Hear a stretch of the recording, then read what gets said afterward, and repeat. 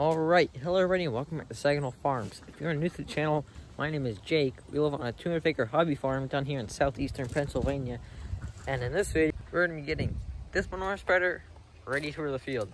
So, that will involve lubing up all the chains, greasing the wheel bearings and stuff, putting some oil on these bearings up here, and then the same on this side.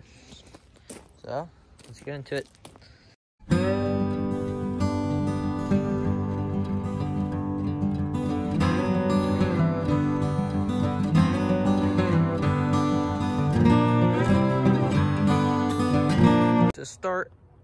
To start, I'm gonna go grab the leaf blower.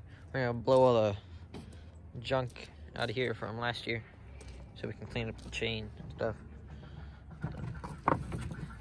This is the belt for the beater back here. So.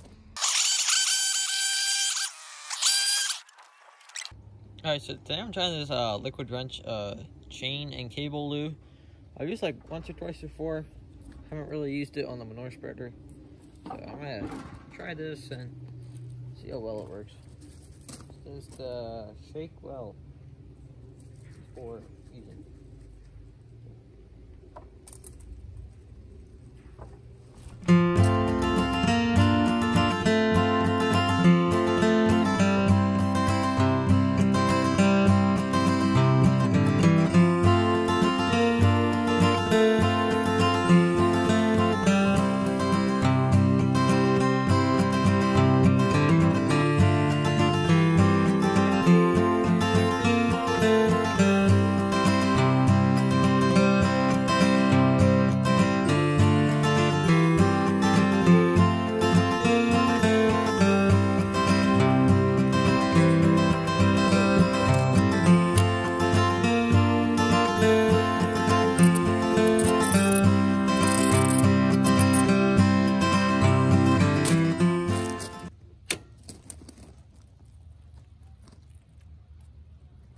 Lube this all up, limits the wear on everything, so makes the whole machine last longer. Nice piece of equipment or whatever. So, I think there's a grease zerk down here, so I'm gonna have to go get the grease gun, lube that up. So.